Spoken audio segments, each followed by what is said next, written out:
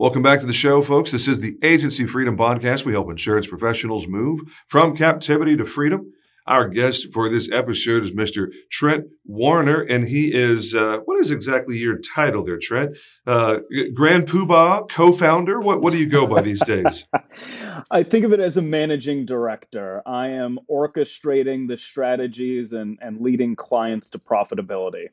Okay, sweet. Love that. He's the managing director of Strategic Brand Builders. This episode is all about marketing. We're going to talk about big picture. We're going to get into some AI topics. We're going to get into what it means to hire a marketing agency and what you should be thinking about as you're considering that. What are the big picture things that a professional marketing firm can do for your agency to take things off of the executive's plate and put them in the hands of a highly qualified professional? That's basically where this episode is. So for you folks out there that really love a good marketing episode, we're going to get all the way in the weeds on this one, baby. So Trent, I'm going to hand you the microphone, man. You have extensive background in the insurance industry. Why don't you give us the brief rundown on how you got to this point in your career and why you chose to be doing what you're doing with Strategic Market Builders?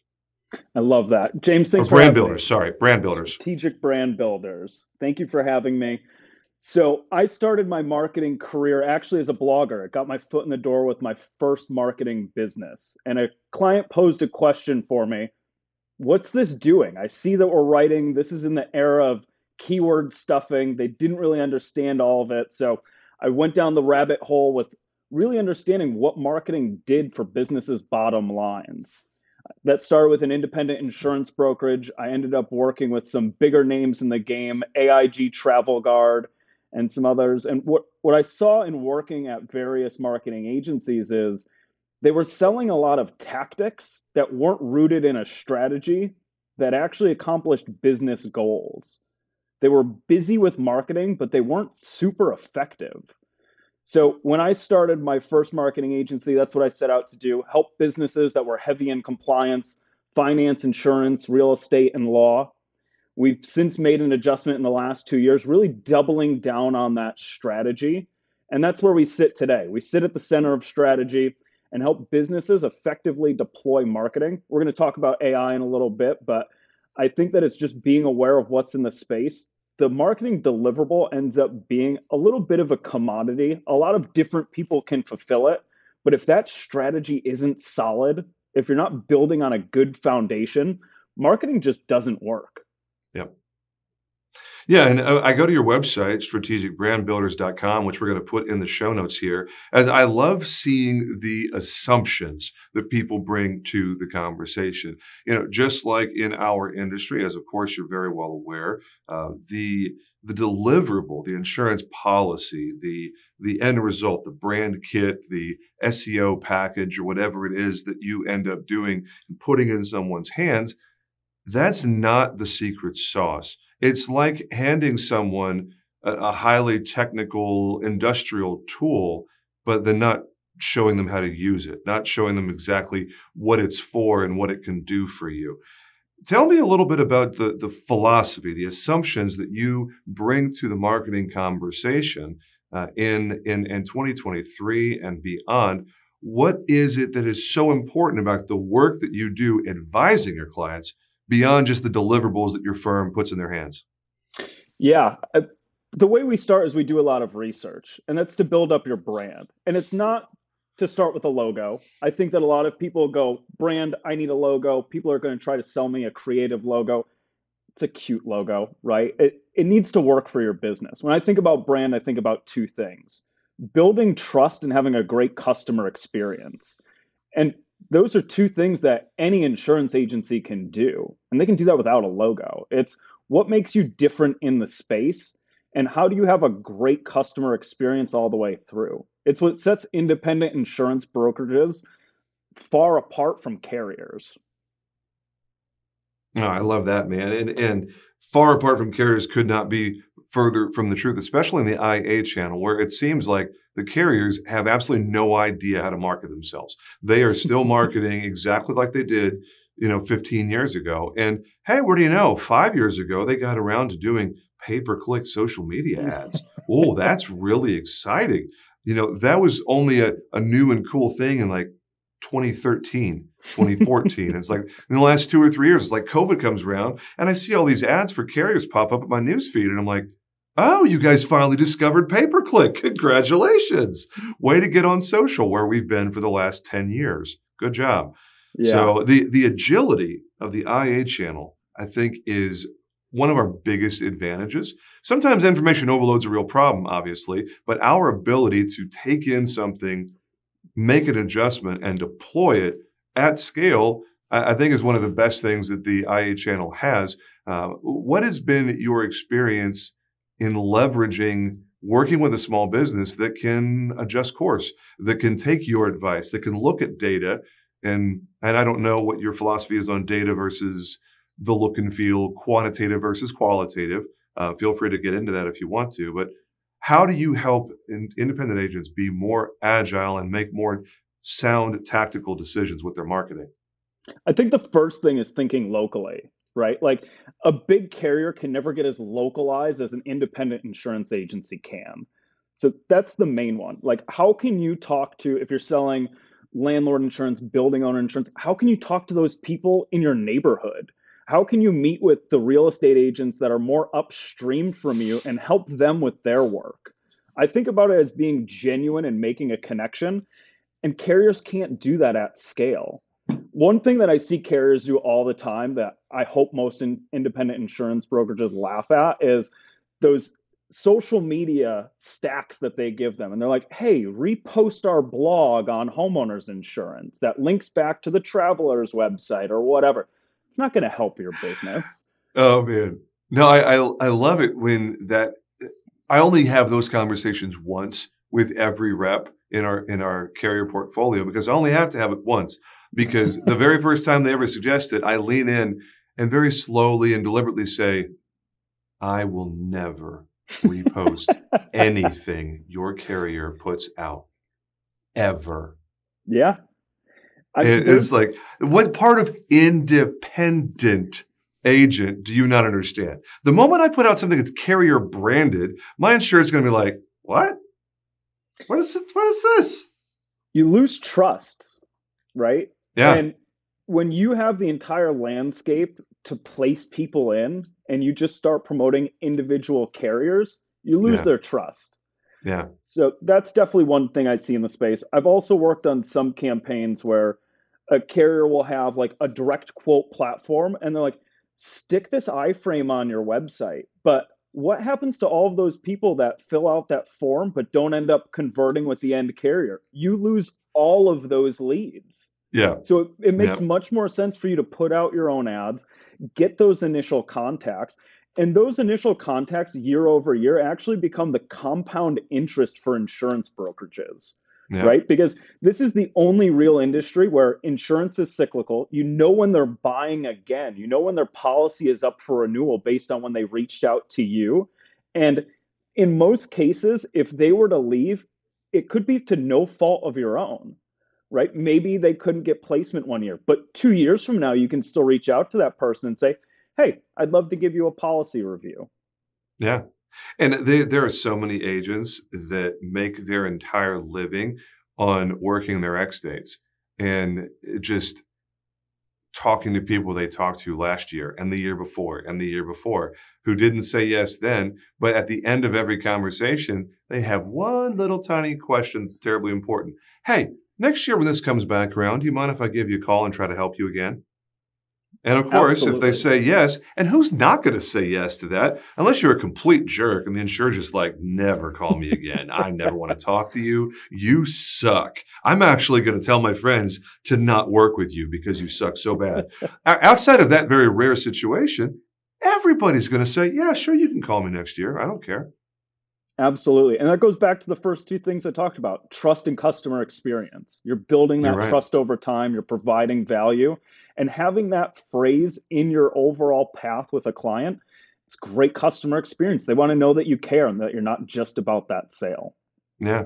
What are, along those lines, before we jump to the AI thing, because I know you have some strong opinions there, what are one or two really just high level common mistakes that you see independent agents make when you start, maybe with your intro call, or you're doing just early stage discovery with a potential new client, when you go, ooh, please don't do that. That what you're doing right there, that's a bad idea. Don't ever do that.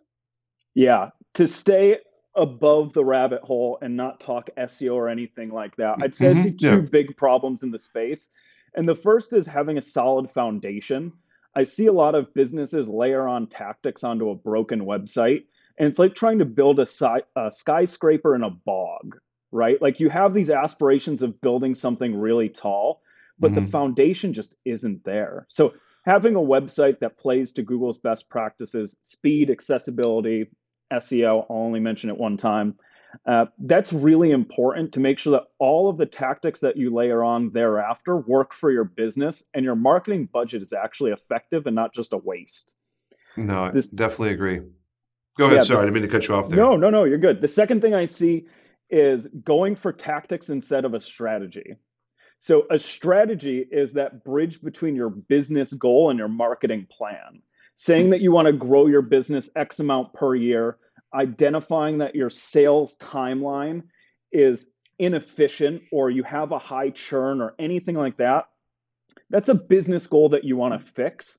And a marketing plan and a marketing tactic does that, but bridging that gap with a strategy so that it's deployed effectively is really important. And it's a piece I see a lot of people miss.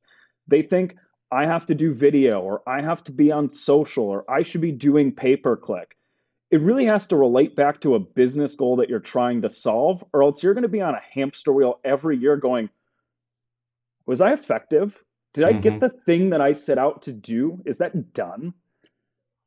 Well, one of the things, just for you out there, Freedom Jumper, listening to this episode, if you're wondering why are we leaving SEO in a box on the shelf, there's two reasons that I have, and Trent, of course, probably has his own reasons. The first of which is we want to make sure that these episodes stay relevant for a really long time, and there's nothing that changes faster than search engine optimization. We could record this and we could get all the way in the weeds on SEO, and 90 days from now, all it takes is one major shift in the algorithm, and everything we just told you is completely wrong because it's outdated. And that goes for Google as well as YouTube and TikTok and all the other algorithm-based search optimization platforms. So that, and then the other thing is, most people just don't know enough about the building blocks of how all of that SEO stuff happens anyway. They don't necessarily understand that it's only the written word. It's only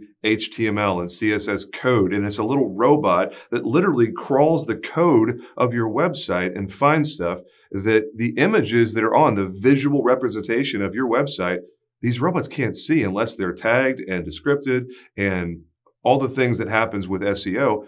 Most people don't understand that. It's too technical. It doesn't really lend itself to the method of communication that a podcast or even a video podcast is for those of you watching on our YouTube channel. Trent, anything you want to add there about why we don't talk about SEO in this kind of forum? I also think that I don't even sell just SEO anymore. I think of it as like really organic as a whole. And when we think about things like backlinks, so having other people link to your website, it's about making a connection. So I sell things that are organic. It's how can I introduce your business to people upstream from you where you can collaborate on a real and online level to actually do something for your business, not just in a vacuum. I think SEO sits in a vacuum and it bores people and it's not sexy and it takes a long time to actually do the right way. But if you could get introductions to people that are upstream from you and they can help you, and we can do complementary things on your website to increase your visibility, because at the end of the day, it's SEO is about increasing your visibility and traffic. And the other things that lead to engagement and conversions aren't necessarily a part of SEO. So I think of it as the totality of organic. Makes sense. And from my perspective, it really boils down to it's a lame podcast episode that most people don't want to listen to. So that's the reason why, for me personally, aside from it not being future-proof at all, I just know that I would get comments or messages going, what was that? Don't do an episode like that again. I turned it off 10 minutes in. That was terrible. So just to pivot here, because there's this consistency bias that I find I just find myself going back to over and over and over again. I'm a marketing wonk from here to Timbuktu, man. To me, it all starts with vision and mission and core values, and making sure that the way that we present our brand to the marketplace, that it is reliable, that it's predictable, like Nike or Kroger grocery store or whatever. Like when people see that little RW with a box around it, I want them to think something. Really, I want them to feel something.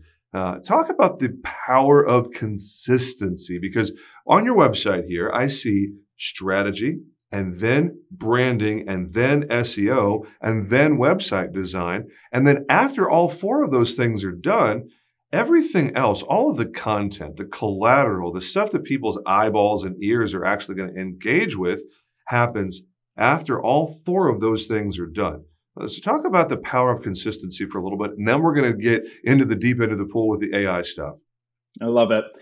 So a lot of people, when they do marketing, their goal is leads, right? Like you want an ROI on your marketing investment, but leads are a byproduct of everything that happens ahead of that. Before you get leads, you need visibility. You need to be seen. And after you get seen, you need traffic. You need people to go, that's that thing that I want. I'm going to click. I'm going to go to the website.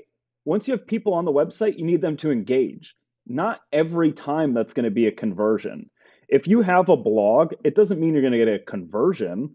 But if you have a blog that then links to the landing page that has a form on it, now we're getting closer to that conversion. So I think of a path of marketing: visibility, traffic, engagement, and then conversions. It's really the process. And you can't skip any part of the process and just jump to leads. No, it definitely is a linear thing. Like I like how you have it laid out there. It starts with strategy, and I like how you describe the difference between strategy and tactics. The way that I've always described it, and the difference between the two, is strategy is the plane is at 38,000 feet traveling. Tactics are the plane is on approach for landing. It's 1,000 feet off the ground, and it's doing what it does. So the relationship between the two is really important to get nailed for sure. Yeah, So tactics can change over time, right? Like the overarching strategy, that is the pathway to get you to your goal. You might have different stops on the way. The market might change. You talked about the algorithm earlier. That might change, but the strategy of getting you there needs to be the constant. You need to work towards something. So uh, I see making adjustments to tactics. I see making adjustments to the marketing plan, but the overall business goal and the strategy needs to be a constant. no, totally agree. Let's jump into the deep end, shall we? AI is probably the buzzword of 2023 as a year. Like I don't know if there's any word that comes in the little word cloud thing that's going to be bigger than AI. It seems like every single thing that a vendor is pitching me is AI enabled, powered by AI. It's like, what does that mean in the context of a marketing plan and the entire ecosystem? Obviously, we all can think of the simple things like, hey, can ChatGPT write my blog for me? Well, probably yes, but you definitely want to put some soul into it and have some revisions that are actually human, because ChatGPT definitely sounds like it was written by a high school junior most of the time. And so maybe I'm a little bit harsh there, but it does not really have any zhuzh to it.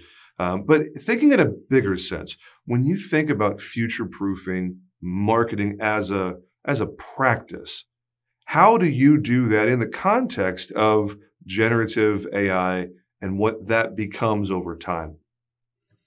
It's really interesting. I think AI is the buzzword of 2023, 2024, and 2025. I don't think we're near the end of hearing it every single day, in every single email, half of the social posts. I think of it as a great tool. I think of it as a way to enhance, but I don't think of it as the end all be all for what you're doing. I don't think that a lot of marketing jobs will get replaced by it. I think maybe the bottom I think that the floor in general will be raised with AI, and that also means the ceiling will be raised with AI. I think it's a great first draft, but like you said, it can't live on its own. I think that it enables a lot of people. It's going to be like going from the hand drill to the power drill, right? There's going to be some people who drag their feet and say, what I do is an art and I'm going to do it my way forever. They're probably going to get outpaced Yeah. because the cost there is going to be in manpower. And I think that there's a lot of interesting things that I see that really go back to that customer experience. I think of recording meetings, right? And there's a lot of AI that takes your note taking away for you. I use an AI tool, Grain AI, and it sits in the background of my meetings. And after the meeting, I get the key takeaways and the responsibilities that each person said, because it can see when you're talking and when I'm talking. And it'll say, James said that he's doing these three things next week, and Trent said he's doing these three things. I think it's going to save a lot of time for a lot of manual effort, but someone's got to use it. Someone has to deploy it effectively. And I think that there's going to be a lot of people who find their niche in doing that, and they're going to be wildly successful. No, I absolutely agree with that, and I can't take credit for this quote. One of the things that I've heard said by several thought leaders in the space is, "You may not be replaced by AI, but if you refuse to innovate, you will absolutely be replaced by someone who is utilizing generative AI, because they'll simply be able to operate faster than you at a scale that you can't keep up with because your wait for it, your brain is not as fast as an AI brain." Yeah, absolutely. I sat in on an AI conference the other day, and it was specifically for CMOs and how they see the marketing space getting disrupted. And they said about 10% of your time and budget should be in exploring how AI can be integrated into your business. And Yeah, then there's a path to actually develop that into your organization over time. And the first is learning at the top, right? The yeah. person who's leading the organization, they need to figure out whether or not it can be like their roles can be impacted, the people below them can be impacted.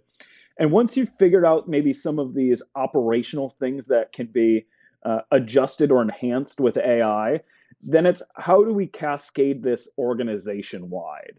And I think that that's something really interesting to think about. And the executives, the people that are in the decision-making chairs near the top of the org chart, are the ones that have the most responsibility to be thinking about these threats to standard operating procedure. When it comes to marketing, what are one or two suggestions you would have for our listening audience on steps that they can take to start to wrap their arms around the big scary thing that is AI? A lot of people listening to this podcast are early stage agency owners and sales professionals, but a lot of folks have been around for a long time. There's plenty of gray hairs in the listening audience who may be less than thrilled at the idea of learning a completely new, not just platform, but completely new ecosystem of technology. Mm, I'd say start small, right? Start with some of the tasks that you can just throw in there just to learn it. It's like getting that computer. I feel like a lot of people who are really up in arms about it still have their fax machine number in their email signature, right? Yeah. We're not using that anymore for the Yeah. most part. I don't know many people that Unless you're a are. lender or a title company, and God help you, because we work with a ton of real estate investors and we get, 15 e-faxes every single day. And it's like, what's the difference between an e-fax and an email? If the e-fax is delivered via email, I don't understand. Can someone please help me? Why are we still doing it this way, folks? Let's go. So to your point, yeah, there's definitely opportunities to start small. Any platforms you want to give a shout out to that you're particularly fond of that are more accessible to less experienced, less perhaps sophisticated users that want to get into it? Yeah, I love ChatGPT 4. So I've used a ton of different writing platforms, Jasper, Chat AI, the like of that. I think ChatGPT 4 is great for its price point. It doesn't need to be a multi-$100 a month thing for you. And just try a couple things in there. It doesn't even need to be work related for you to get your feet wet in it. Something that I enjoyed when it first came out, I was an early adopter. I put in a list of things that I like eating, and I said, make my meal plan for the week, and it gave me a grocery list at the end and it made a whole meal plan, and it's just just figuring out how to use the tool, just play around with it. It doesn't need to be the boogeyman. Uh, Mm. Outside of that, I'd find something where if your business allows you to have something to sit in your meeting to take notes, try Otter, try Grain, something like that, and just see a tool enabled by AI that will save you time in your note taking, in your email follow ups. Use it for writing emails, those cumbersome emails that aren't necessarily, they don't have personal information or anything in it. Things like that, I think that are super Mm. helpful. It's really the next step of marketing automation, right? Yeah. You automated a lot of things with marketing automation. If you're not using marketing automation right now, that's a totally separate podcast episode that you and I could go down. But Uh, you're saving time and you're being efficient. Think of it in yeah. that way. Don't think of it as this thing that's going to replace you. Man, if you're not using marketing automation, that face I just made for those of you watching on the video podcast is whew, ugh, sorry, you're years behind the curve. Like, I don't know, 4 or 5, 6 years behind. Let's go. Come on, chop chop. You're using marketing automation, right, folks? Get after it. I have So so many fun tactics with marketing automation that, really create a compound interest for businesses yeah. that I think are super important. So when I look at your website and I go through the content and just to get the philosophical side of things, to get the assumptions that you guys bring to the conversation, it a lot of times it comes down to a business decision. And like any other consultant, like any other third party strategic partner, vendor, whatever, when it's this level of involvement, I think of this in terms of payroll, honestly. It's like hiring a firm like yours, hiring an advisor like Trent Warner is just another version of payroll. So when I go to your website and I see where you have that part down there about halfway down and it says, how much does this cost? One, bravo for being clear about how much it costs on average. You've clearly read Marcus Sheridan's book, They Ask You Answer, and being very transparent with most people's most important question is, can I even afford to consider working with you? When people are going through the due diligence process, how do you want them to be thinking about the idea of hiring a marketing agency that in effect is, and maybe this is not in effect, maybe this is explicitly what you're doing, it's a fractional CMO. You're basically outsourcing a critical marketing, advisory, and creative and design component for your agency, folks. So of course it's going to be expensive. Trent, how do you want people to be thinking about the spend on an agency like yours?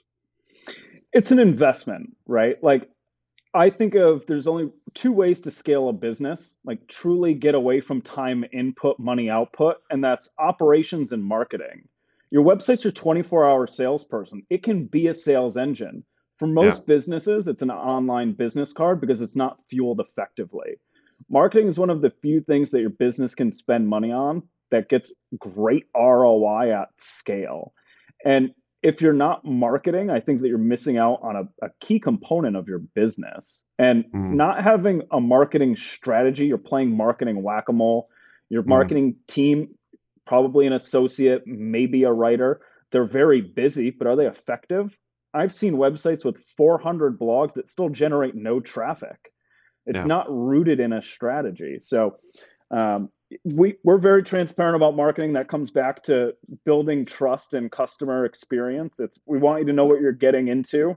I think that for a lot of people that are afraid to spend $5,000 a month on marketing, but they're still doing marketing, I'd ask how effective it is. I'd ask like, are you consistently getting leads? Is there clarity and consistency in your messaging?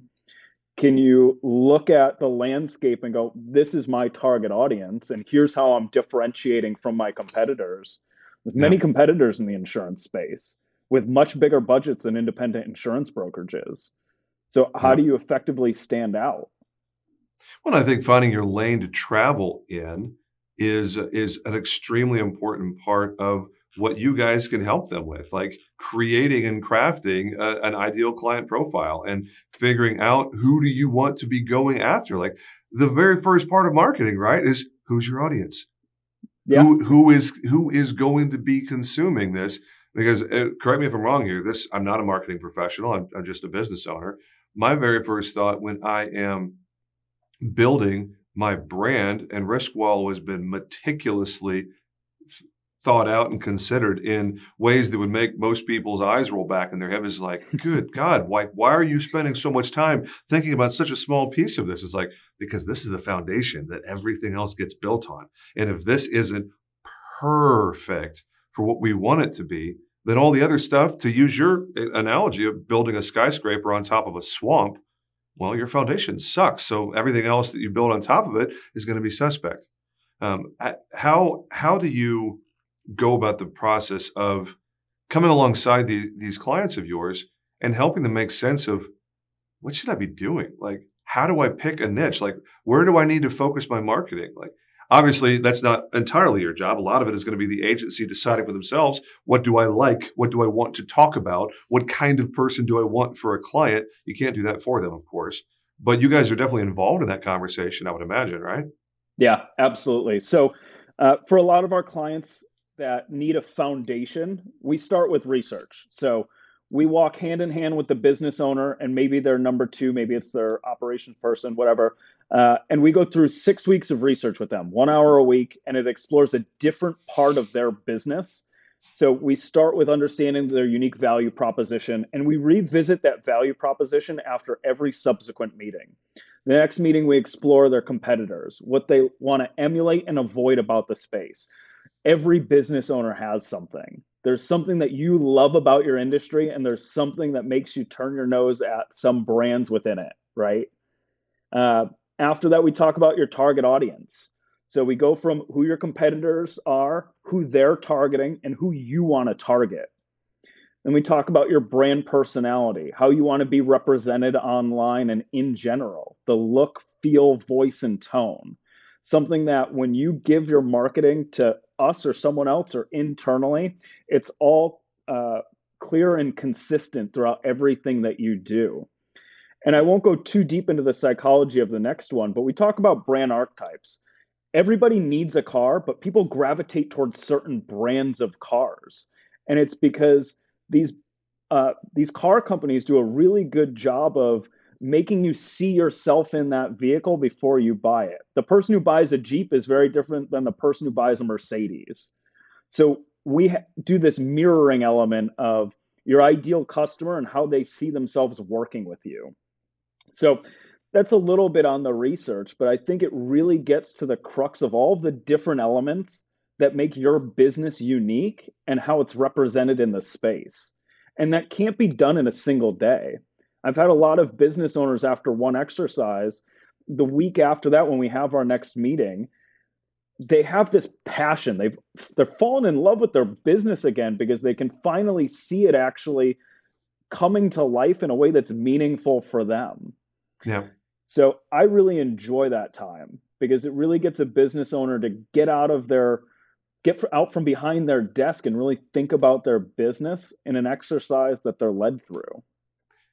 One of the things that we've been experiencing the last few weeks at Riskwell, as this episode airs, it's probably 2 or 3 months that we've been going through this, is refocusing our entire collective thought energy as an office. There's 9 of us here at Riskwell in total, including my wife and I, and 7 team members. But we have gotten away over the course of 2023, and it was a very gradual process. It didn't intentionally happen this way, but we got away from thinking in terms of revenue. And revenue is the lifeblood of every company, of course, but especially insurance agencies where annual recurring revenue, I mean, decisions you make today have exponential impact on lifetime value of an account. So we've refocused all of our energy on where are we driving revenue? How are we able to maximize the revenue from an individual account that comes in? So as we think about marketing, as we think about how do we craft all of these pieces, the blogs, the video, the branding, the SEO, the website design, is our website good for conversion? Are we giving people what they think they want when they click onto riskwell.com? everything that you're talking about is literally what we've been experiencing, and perhaps not doing the very best of jobs. When someone like me, we've been around for 4.5 years now. We have a very good idea of what we want. We already have a website designer. Advisor Evolved does a great job with that. How does someone like me come along the opportunity that you and your team put out there? How do we begin to digest, well, I'm already doing all of these things. I recognize that I need to be doing better. How do I go about engaging with you, or even considering engaging with you? Because there's already so much momentum that is existing. There's so many moving parts in every retail insurance agency. Help me make sense of it, because I'm asking for myself as much as for my audience.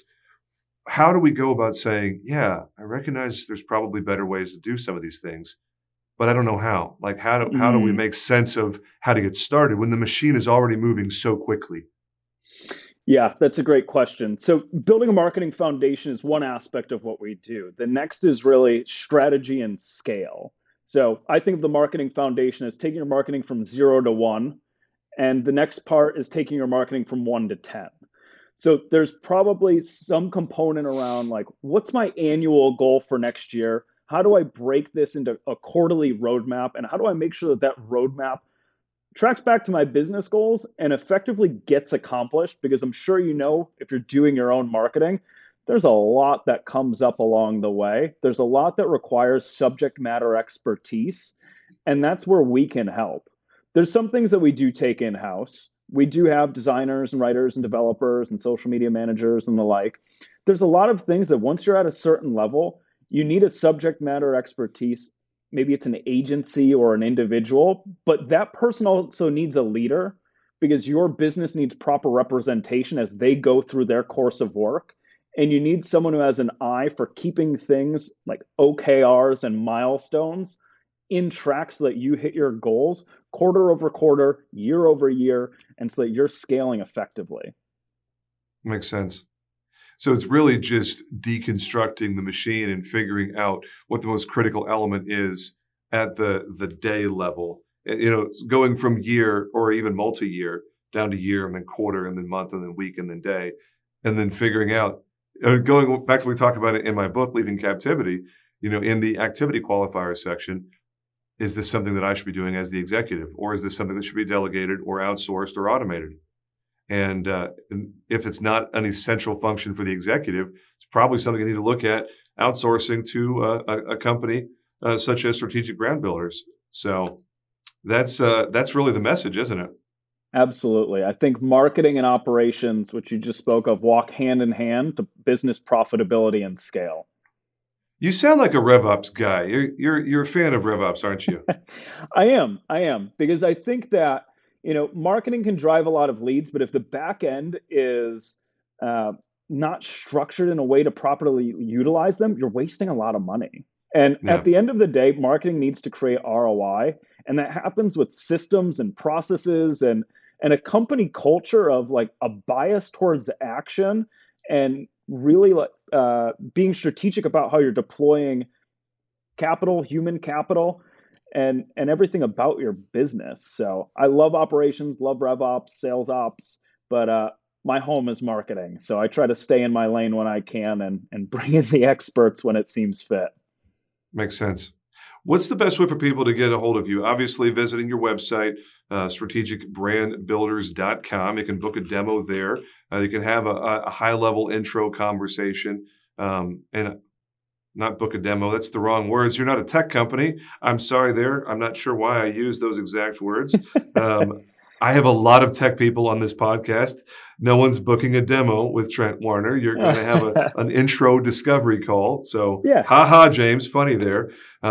Other than just having that, what's the best way for someone to become familiar with you and what you folks are doing? You have a blog? Do you have a Reddit, LinkedIn? What's your preferred way to connect with your potential future clients? I have a newsletter. The link is in my LinkedIn. I'm very present on LinkedIn. That's my social media platform of choice. I think it's the one that does have the most trust, although probably not the best algorithm for people who have never met you to find you, but it is where I spend a lot of my time developing content. Makes sense. Okay. And there's only a few Trent Warners out there, so you look for the one with the marketing background and the B in the bio, and that's me. There you go. I love it, man. I promised you a 35 or 40-minute conversation. That's right about where we are. As we land the plane, I'm going to hand you the mic, man. Any last things that you want to talk about? Any topics we didn't get into that you want to address quickly before we go? No, I've really enjoyed this time. I think that you do a great job, very thoughtful questions, and I really appreciate your listeners listening and not bailing because I said SEO. Oh man, now this has really been an enjoyable conversation, man. It's clear that you are a nerd for this stuff, that you really enjoy it, that it is beyond just a career for you, that it's something that is internalized and means a lot to you personally. So thank you for being here with us today, and I hope this is a benefit for you and your business, that you get some people reaching out saying, "Hey, let's have a conversation." Absolutely. He is Trent Warner, the managing director. That's his title. Not anything else like president or CEO, but managing director of strategic brand builders. And this has been another episode of the Agency Freedom Podcast. Make it a great day, boys and girls. We'll talk to you again real soon. Y'all take care.